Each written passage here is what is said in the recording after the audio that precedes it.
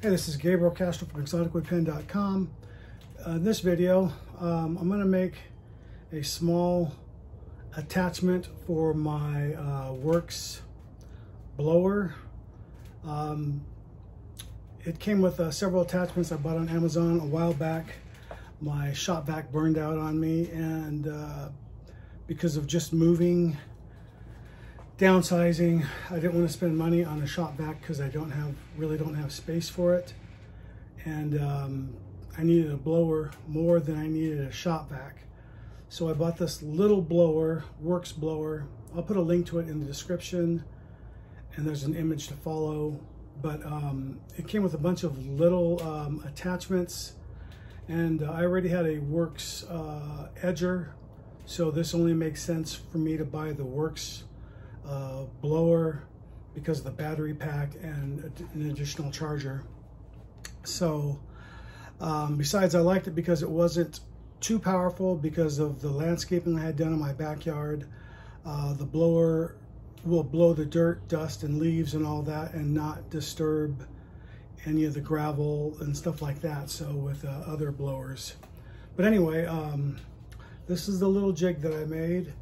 It doesn't look like much, so I just took some scrap wood, a couple layers of it, cut it out with a 4-inch hole saw jig on the drill press, glued them together, and I put some tape around it to make up the difference in the seal from the 4-inch dust collection. So you can see where I have my 4-inch hose. This goes to my dust collection, obviously. This comes from the blower, the battery operated blower.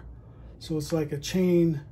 The blower sends the air this way, and that captures it in here. With the vacuum on, it sucks it out even more. So although I'm using more electricity than I would if I was using a shop vac, this just allows me that much more flexibility.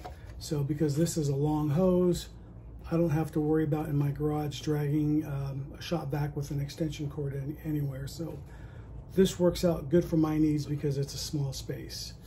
The blue tape makes up for the seal. That wedges in there. This is just a little bit of CA glue and some accelerator, so that works out really well, and it's a nice tight fit. So anyway, that is it, and thank you for watching.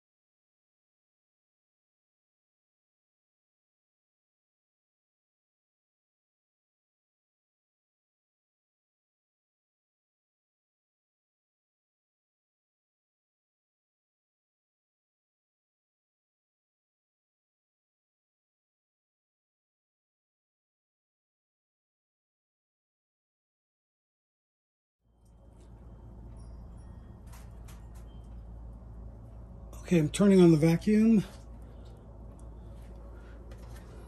Okay, the vacuum's on. This is on.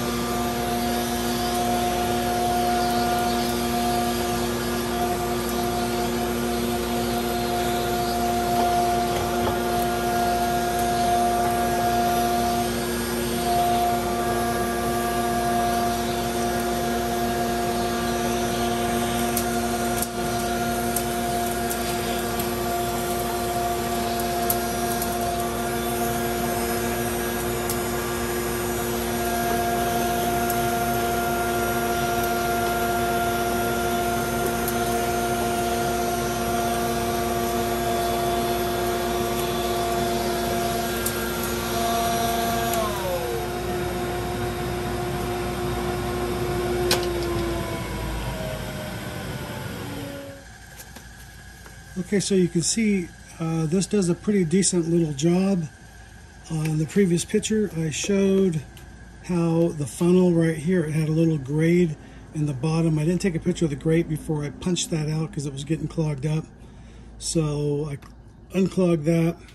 Now that flows really good as far as the vacuum goes. So anyway, a cheap little fix for a shop vac. And thanks for watching. Have a good day.